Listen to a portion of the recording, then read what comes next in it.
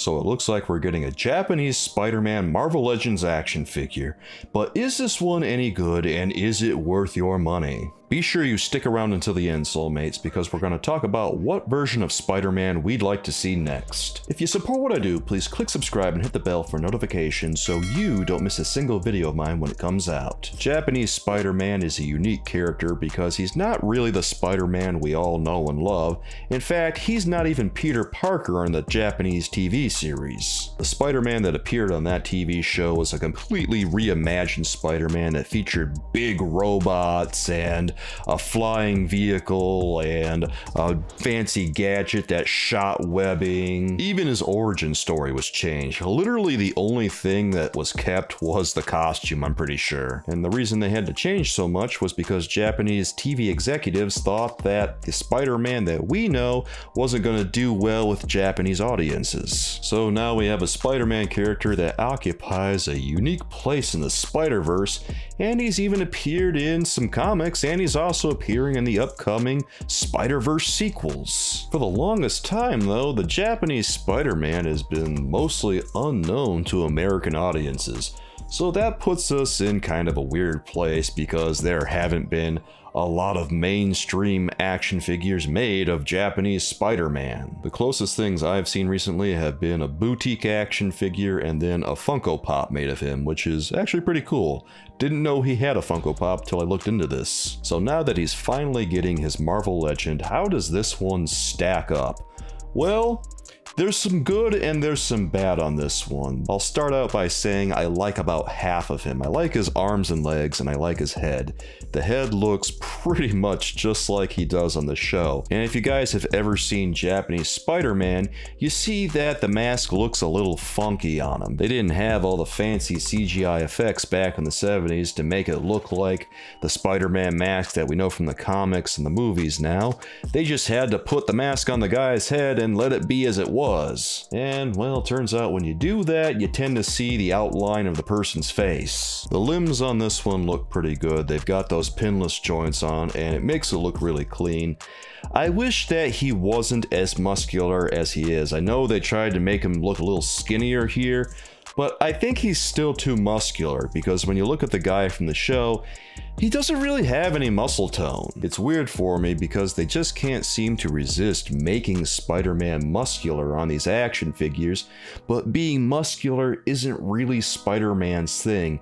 Being wiry is maybe, but he isn't really a huge guy, and that's part of the reason that he is such a notable character. One of the cool things that it looks like they did get right though was his wrist-mounted web launcher, and it looks like they got the details in the right places there, so that's pretty cool. Like I say, this is a different Spider-Man. He doesn't use his webs to get around like our Spider-Man does. He just uses them as an attack, and he uses his flying car to get around instead. So considering the nature of this Spider-Man's web shooter, the web effects they've included with him are pretty appropriate. He comes with a couple of web nets that he does use on the show, and also he comes with a web strand. It's kind of funny because the web net that's included here with the action figure looks more like a web than the web net that you see on the TV show that just really looks like a net. The first thing I don't like about this action figure is the fact that it doesn't have butterfly joints. I just cannot abide that in 2022. Every action figure in the Marvel Legends line should have butterfly joints, I think. And not having them on a Spider-Man action figure is such a disappointment because Spider-Man is supposed to be really flexible, and Japanese Spider-Man is no exception. He has a lot of flexibility on the show. The other thing I don't like about this one is the torso they use, which apparently is from a Mr. Fantastic, and it just doesn't work for me because it looks so outdated on this. In 2022, he really needs a torso cut and an ab crunch, but here he's got the old waist swivel and ab crunch, and it doesn't look great. You don't realize how good the torso cut and the ab crunch are until you go back to the old waist swivel and ab crunch and realize, yeah, this is a lot better. Why they went with this look? They just wanted to save a couple of bucks, and they did, and now they're charging $28 for it. And $28 for this release seems like it's a bit much to me. Again, it looks like there's a Spider-Man tax attached to this, and 28 bucks for what looks like just a standard action figure with a few accessories. He's a Spider-Man with an extra set of hands and some web accessories. There's nothing especially big going on here. There's nothing any bigger than like a Marvel Legends Build-A-Figure wave going on here. So $28 really, there's just no other way to explain it other than they're charging more money because it has Spider-Man attached to it. And it really boggles the mind because these prices are all over the place. There's no standardization at all, it seems like, when it comes to Spider-Man action figures. And honestly, what gives here? Because when I go and buy DC Multiverse action figures, there's no Batman tax attached to them. All the Batman action figures cost the exact same as every other character. There was one Batman that was a different price, but it was because he came in an absolutely enormous package. But Japanese Spider-Man comes in the standard Marvel Legends packaging, which by the way is this new cardboard packaging that you can't see into.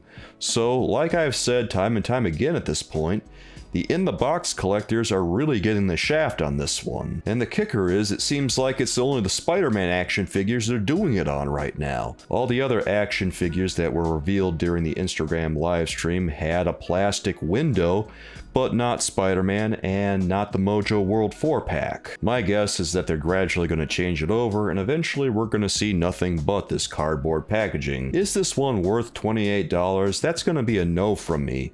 You just saw a War Machine revealed on the Iron Man Retro card, and that one's $28, and it has a lot more stuff in the package. So is this Spider-Man worth the same as that? Definitely not. Now that we've seen this Spider-Man, what Spider-Man do we want to see represented next in the Marvel Legends line?